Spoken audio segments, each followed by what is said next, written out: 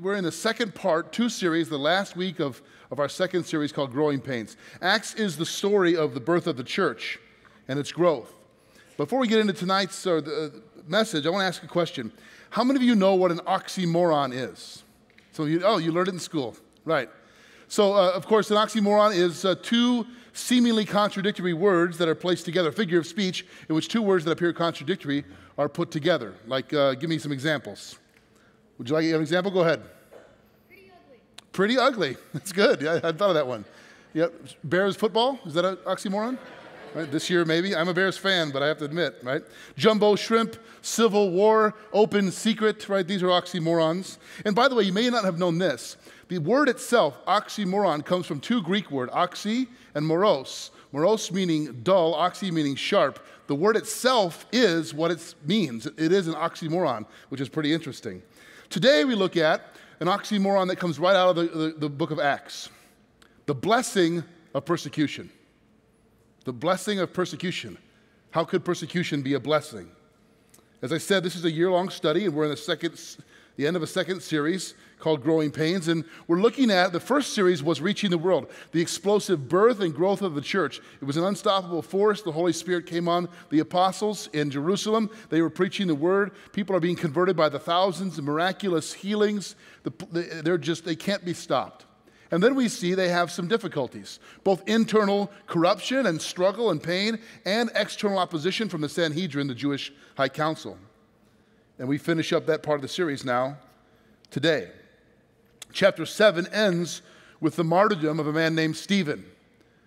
Pastor Brian preached on this a couple of weeks ago, or Pastor Sterling, I forget which one was here, but talked about how Stephen was stoned to death for giving the gospel to the Sanhedrin, presenting Jesus as the Christ. Let's read together, I'll read on, and you can follow along on the screens, from Acts 7, verse 58 through Acts 8, verse 8. Then they cast him out of the city and stoned him. And the witnesses laid down their garments at the feet of a young man named Saul. And as they were stoning Stephen, he called out, "Lord Jesus, receive my spirit." And falling to his knees, he cried out with a loud voice, "Lord, do not hold this sin against them." And when he said this, he fell asleep. And Saul approved of his execution. And there arose on that day a great persecution against the church in Jerusalem. And they were all scattered throughout the regions of Judea and Samaria, except the apostles. Devout men buried Stephen and made great lamentation over him. But Saul was ravaging the church, entering house after house. He dragged off men and women and committed them to prison. Now those who were scattered went about preaching the word. Philip went down to the city of Samaria and proclaimed to them the Christ. And the crowds with one accord paid attention to what was being said by Philip when they heard him and saw the signs that he did. For unclean spirits, crying out with a loud voice, came out of many who had them, and many who were paralyzed or lame were healed. So there was much joy in that city. This is a pretty amazing story. The first observation I want to make and talk through for a bit here is the church is scattered, but God is sovereign. That's the theme, if you want, for this whole text. The church is scattered, but God is sovereign. You may not know this about our church, but FBCG actually was born out of some opposition, some difficulty, even you might say persecution. In 1894, 7 Swedish immigrant families who lived in Batavia no longer wanted to make the horse and buggy ride to the First Swedish Baptist Church of Batavia, and so they decided to plant one near their home here in Geneva. And that's how we got started. In fact, it wasn't until 1933 that they stopped having Swedish spoken in services. The First Swedish Baptist Church of Geneva was actually a plant. But that first church in Batavia was actually started by Swedish immigrants who came over from Sweden because they were under oppression and persecution from the state church in Sweden, which prevented them from reading the Bible in their common language and from presenting the gospel the way they felt the Bible instructed them to. They wanted religious freedom. They're willing to leave their homeland and come here to do that. Planted a church in Batavia, and we are a plant from that church. It's amazing to think about that when we talk about growing to serve and where we are. Let's summarize the opposition so far in the book of Acts. In chapter 4, Peter and John heal a beggar, and they're arrested for preaching in the name of Jesus. And they're warned to stop preaching in the name. And they say, "We can't help it." And so the Sanhedrin warns them and lets them go. Chapter 5, they're arrested again. This time they're beaten, they're scourged, 40 lashes minus 1. And they're released, and they celebrate the fact that they're worthy to suffer like Jesus suffered, and they pray for more boldness. These are not your average suburban American Christians. In chapter 7, Stephen's arrested, and he's put on trial before the Sanhedrin, and he gives this long, amazing gospel presentation, beginning with Abraham and Moses and right on through. And at the end of it, the Sanhedrin stirs up the crowd, and they stone Stephen to death. He's the first Christian martyr. Now, at this point of the story, we get our first introduction to a guy named Saul of Tarsus. He's mentioned here in Acts chapter 7 and again in Acts chapter 8. Saul, who will become the Apostle Paul, who will write over half of the New Testament, at this stage in the story is a very different guy. Some of you know he was of Tarsus. Tarsus is in Cilicia. That's the southeastern corner of modern-day Turkey. Born around somewhere between 2 and 4 A.D. He's born into a devout Jewish family. He becomes a Pharisee. Whether his parents were or not, we don't know. A Pharisee was an extreme Jewish nationalist and radically committed to the keeping of the law of Moses. And in fact, he gets the best education of the day because he goes to Greek schools, and then he's sent to Jerusalem to study under a guy named Gamaliel, probably the most respected rabbi in the first century in and around Jerusalem. In fact, you might remember in chapter 5, we heard about this guy Gamaliel. We'll get to him a little bit later on. So he's got the best education of the day. And he's a radical zealot, an extremist, if you will, a Jew. Saul is standing by giving his approval. The implication of the text is there that he ordered this execution, that he was behind it all. They lay the garments of Stephen at his feet. The implication is he was the ringleader. He was stirring this up. And in Acts 8:3, Luke tells us that Saul begins to ravage the church. The word ravage is an interesting word in English. In Greek, it's the word havoc, like wreaking havoc. It still doesn't quite have the connotation in our language that it has in ancient Greek.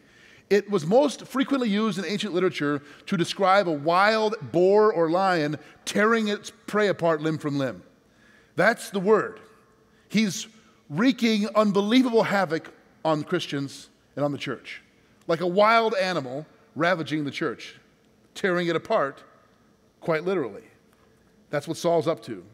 The point is, he raged against the Christians like a wild animal. House to house, we're told, dragging them off physically to put in prison.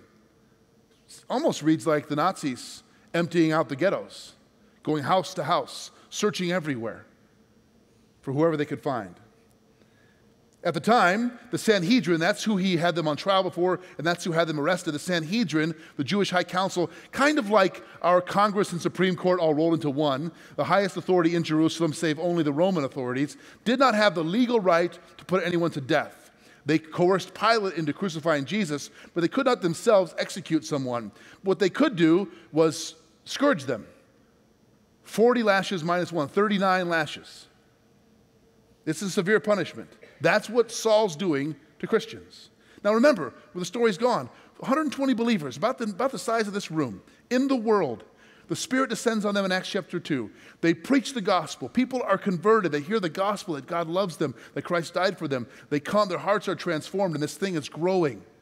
And as it grows, it faces opposition. And the opposition culminates in the stoning of a man named Stephen. And Saul takes that moment to go on the rampage. The whole thing begins to take a different turn now. And this kind of religious persecution, it seems almost unthinkable in our culture, in our day. But it happens in many parts of the world. We see almost weekly new atrocities committed by a group called ISIS or the Islamic State. Torture, beheadings. Many of those victims are Christians. Pastor Brian and Pastor Bruce returned recently from Dubai, where they met some Muslims who had converted to Christianity and told them, you've heard some of these stories, and I'm sure you'll hear more, where they can't go home. In fact, part of their conversion experience is to find a new place to live because they will be killed if they go home to devout Muslim families. Verse 1 in chapter 8 says, and on that day there arose this persecution. That day is an emphatic statement in the Greek text. It means something new is happening here. Something that hadn't before happened is now happening. A turning point. Luke's telling us that the stoning of Stephen sparked the beginning of an extremely violent period of persecution against Christians living in the city of Jerusalem. That's the epicenter. That's the only place Christianity in the church was located, was in the city of Jerusalem at this time in the world history. The threat of imprisonment, violence, death was so great that many of the Christians, in fact, all except for the apostles, fled. They left the city. Things were getting too heated. Into the surrounding regions of Judea and Samaria. I hope you caught that. The church is scattered to surrounding regions of Judea and Samaria.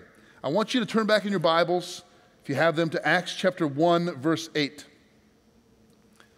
This is the mandate, the mission that Jesus gave us and the first Christians. You will receive power when the Holy Spirit has come upon you, and you'll be my witnesses in where? Judea and Samaria and to the end of the earth. Jerusalem, they're already there. Judea and Samaria, the end of the earth. Now, Acts chapter 8, verse 1. Interesting, by the way, that you just flip those numbers around, isn't it? Acts 1:8 says, you'll be my witnesses in Jerusalem, that's where they are, Judea and Samaria. They haven't gone there yet. Acts 8, verse 1. Can we go there? And there arose that day a great persecution against the church in Jerusalem, and they were all scattered throughout the regions of Judea and Samaria. Interesting, isn't it? That in the text, Luke uses the word for scattering, a Greek word called diaspora. He could have used, it literally meant sowing throughout, scattering, like scattering seed, sowing seed. There are other Greek words he could have used, like disintegrated, disappeared entirely, run away like a defeated army. He didn't use those words. He used a word for scattering that meant scattering seed. Not like they're defeated. They may have thought that. But like they're being scattered for a purpose. Back to Acts 1, verse 8. Are you beginning to grasp what's happening here? The church is scattered under violent, terrible persecution, but God is sovereign over it all. What looks like the end is not the end. It's a beginning. I'm going to talk about this for just a minute. Saul was doing everything in his power to undo this movement called the church, to eradicate Christians from the face of the earth. By any practical measure in today's world, this movement called the church should have been over. This should have been the last time any of us ever heard about Christ followers in world history. They killed their leader, Jesus. That didn't stop them. They killed this guy, Stephen. They're dragging him off out in the streets to stand trial, beating them severely. They all scatter. It should be over. It should be the end of it. But it's not. But you're here, and I'm here, so it's not the end. Let me take you back to Acts chapter 5, verses 38 to 39. It's not on the screens. You can turn your Bibles if you have them, or in your Acts journals. This is the account of when they stand trial for the second time before the Sanhedrin. That's Peter and John. And when they're on trial, one of the Pharisees, a man named Gamaliel, who was the teacher of Saul, remember, stands up and he says, verse 38, verse 37, after him, Judas the Galilean, he rose up and he said, so in the present case, I tell you, keep away from these men and let them alone. For if this plan or if this undertaking is of man, it will fail. But if it is of God, you will not be able to overthrow them. You might even find yourself opposing God. He's right. They were not able to overthrow them. They do find themselves opposing God. For all their efforts, this is not the end of the story. It is from God. And I think there's an important lesson for us here. Not just here in Acts, but throughout the Bible, and really the heart of the gospel is this message. When things look darkest is when God does his best work. When things look worst is when we most cling to hope. Isn't that the heart of the gospel message? Isn't that the cross? I mean, what looked darker than Good Friday? The cross, the death of God. The enemies of God had won, so they thought. God took that darkness and turned it into the glorious light of Resurrection Sunday. That's the heart of the message. When things look like it's over and there's no hope, and where is God, then he shows up in a way we can't even imagine. A way we rarely see even at the time. In his sovereignty, God can use the persecution and scattering to accomplish his purposes. He delights in turning darkness into light, and turning pain into rejoicing, and taking mourning into dancing, and taking despair and turning it into hope. J.R.R. Tolkien, who many of you know as the author of the Lord of the Rings trilogy, he was a good friend of C.S. Lewis's. Some of you might know that. They were in a group called the Inklings together. And they wrote often about the importance of fairy stories and myths and poems. And Tolkien coined a phrase called eucatastrophe. If you take off the EU, catastrophe is like the sudden, terrible, unexpected disaster. It's a catastrophe, right? He says eu, meaning good. The eucatastrophe, the eu prefix EU, good, like euangelion, good news. He says this eucatastrophe is the sudden, unexpected, happy turn for the good in a story which pierces you with joy that brings tears. Isn't that a great line? He says the best stories, when things look darkest, there's this turn that we don't see coming, and it's joyful, and it's good, and it's redemptive, and it moves us. That's pointing us to the gospel. That's what's happening here at Acts. This violent persecution, this scattering, what should be the end of it all, is not the end. There's something surprising and marvelous happening here that even those who are running for their lives don't even see.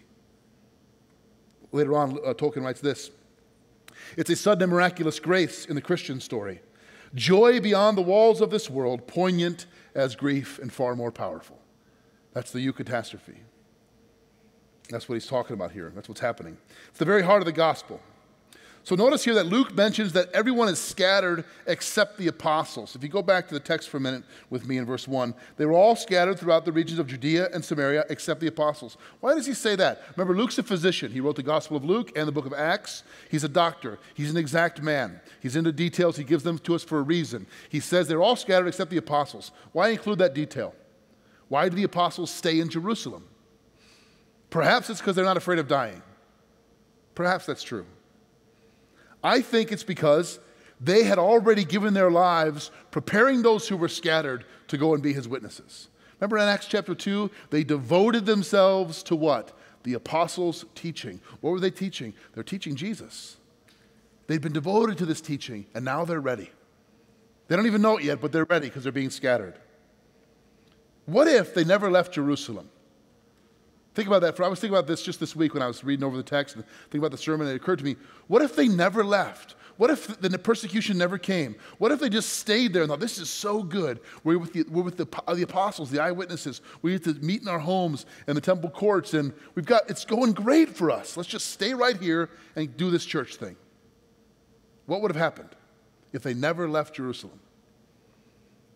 It's highly unlikely we'd be here. It would have stayed there. But what was God's command to them? What was the mandate? You will be my witnesses in Jerusalem, but not just there, in Judea, in Samaria, and to the ends of the earth. I'm speculating here, but it's possible they got a little comfortable. Evangelism is happening pretty easy in Jerusalem. People are coming in by the hundreds and thousands. We're seeing God's miraculous hand. This thing is going great. Sure, we had a little trouble here and there, but for the most part, we're succeeding. God's saying it's time for you to get out of the nest. Go, go. Now, I'm not saying God caused the death of Stephen or he caused the persecution. I think that's evil. I think that's against what God would want. It's an evil in the world. However, God redeemed it. In his sovereignty, he used it for his purpose. I admit that we're touching there on a mystery which is hard for our human minds to understand. But God can take. Remember the story of Joseph? When his brothers sold him into slavery, and they meet up years later. Remember the story in Genesis? And what does Joseph, they're afraid he's going to kill him. And what does Joseph say to them? What you intended for evil, God meant for good. What you did out of the sinfulness of your heart, God redeemed in my life. I think that's what's happening here. To carry on this mission, the movement has to go. Do you know, whenever you watch, just as a little aside, which is not in the notes, and that always gets dangerous, but if you ever watch like apocalyptic movies, right? Movies about the end of the world, who likes those movies? And usually there's zombies involved. We're all going to catch some virus and turn into zombies or something like this. I don't know, well, that's the big thing now.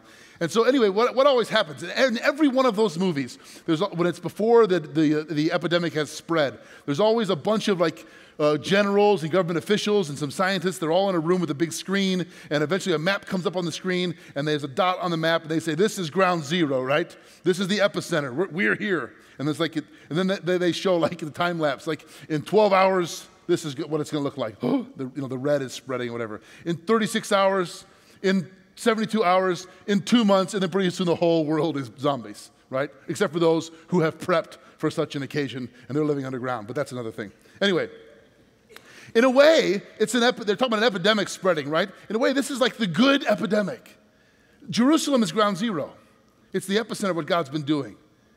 And it's about to explode. It's about to go out into the Roman world and transform the world. It's about to just start, and they don't have any idea. And God uses this dark hour to do a miraculous work. This brings us to where the gospel goes, there is salvation and joy. Where the gospel goes, there is salvation and joy. Back to that idea of not leaving Jerusalem. Historically speaking,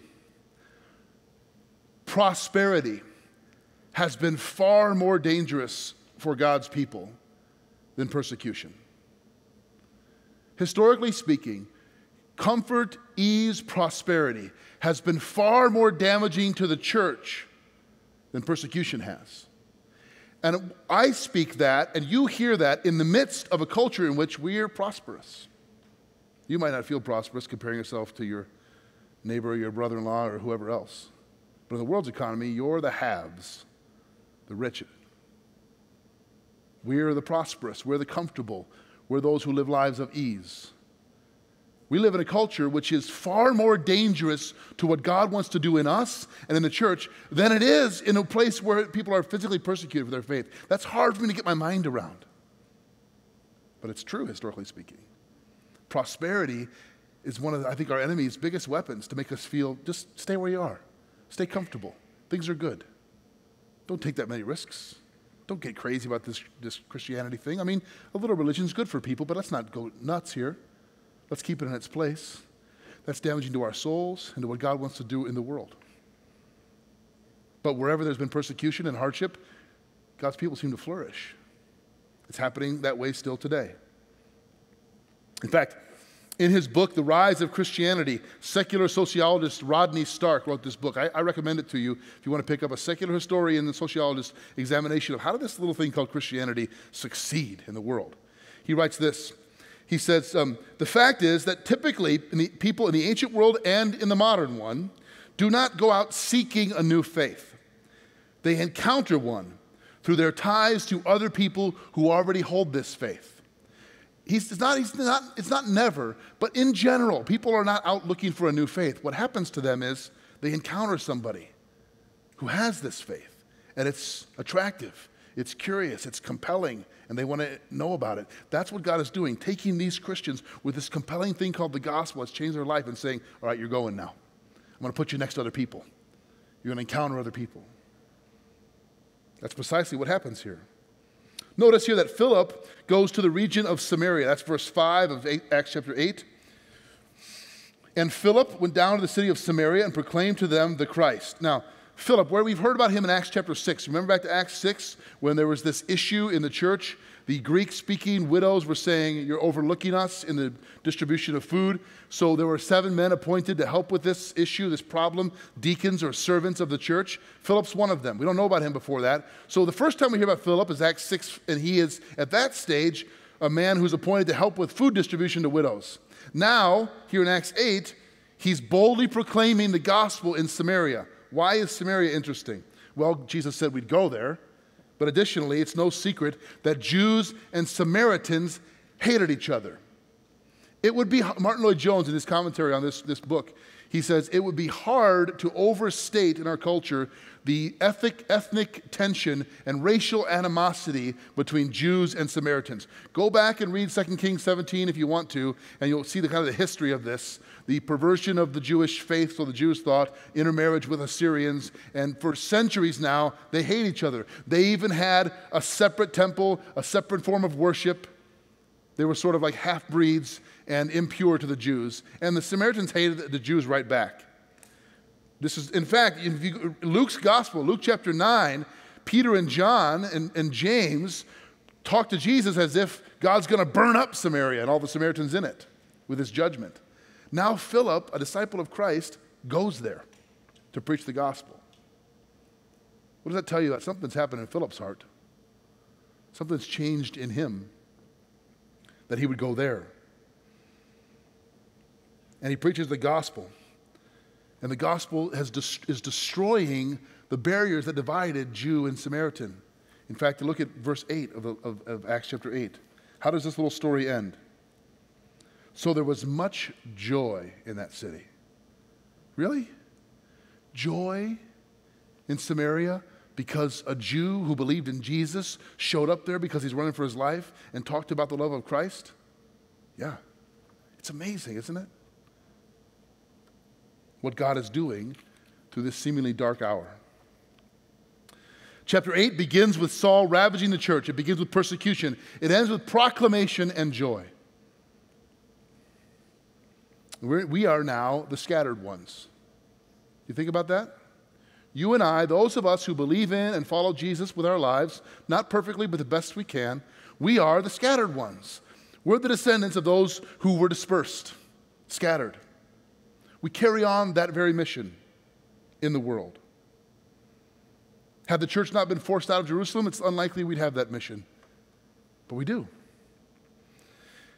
In fact, I want to talk to you just briefly about what that means for us, practically speaking. What does it mean? Is this historically interesting? Okay, this is where we come from, or what does it mean for us today? How do we impact, reach, encounter people with the love of Christ today?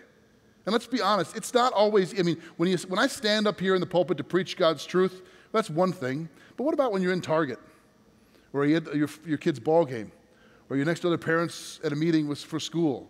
How do you connect with them and share the love of Christ in those contexts? What about your neighbors? How does it work there? Pastor Sterling, our high school pastor, shared a story with Pastor Brian and I recently about a young man named Jake in Trek, the high school ministry. So Jake's kind of a regular kid.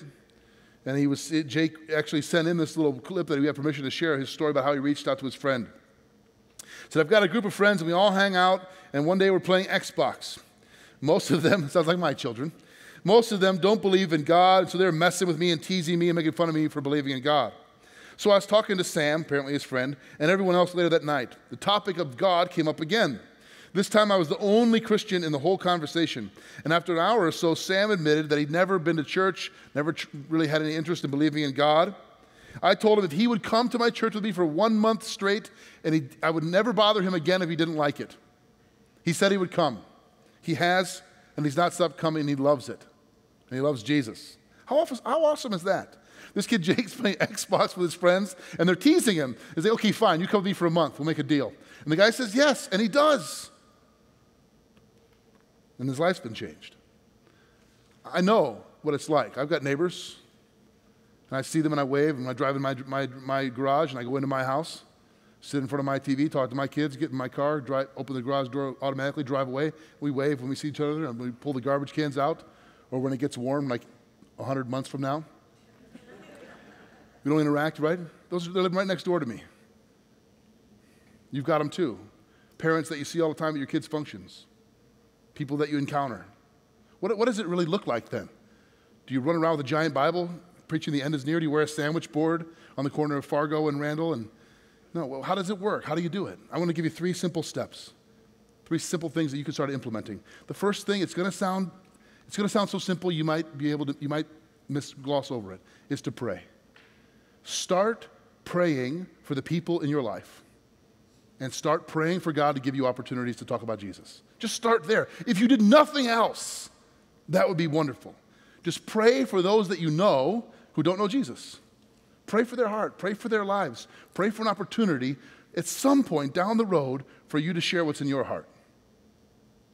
Number 2 is engage. Engage with them. Don't just pull in your garage. Walk over. We got neighbors that moved in down the street, and we're busy people, but we walk over, and they just moved in because the family just moved away. I think I told this story a couple of months ago that this family that had lived next to me for 15 years, I hardly knew them. They moved away when they retired, and I thought, I'm not making the mistake when the next people move in. And they're not here yet, but I'll drag them up here when they are. No. But we walked over, we just got to know them. My daughter now babysits for their kids. We're starting to get to know them, get to know their lives. I'm not saying we're like shoving Christ down their throat, but we're taking an interest in who they are, what goes on in their life. Engage with them. Maybe there's an opportunity to serve them. Maybe there's an opportunity to encourage them. Maybe there's a question that will come up. So pray and engage. And the third thing, when the time is right, when God gives you an opportunity, is to invite. Maybe it's invite them to a conversation. Maybe it's invite them to church. Maybe it's invite them to a function. Here, maybe some kind of invitation into your faith. I think one of the great little deceits of our enemy is to build up in our minds, what if? What if they don't like me? What if they think I'm crazy? What if it gets weird? What if it's awkward? And all these what ifs. You know how many people are wide open to hearing the message of Christ's love for them? And we're a little bit too busy, a little bit too nervous, a little bit too scared, a little bit too comfortable to even care.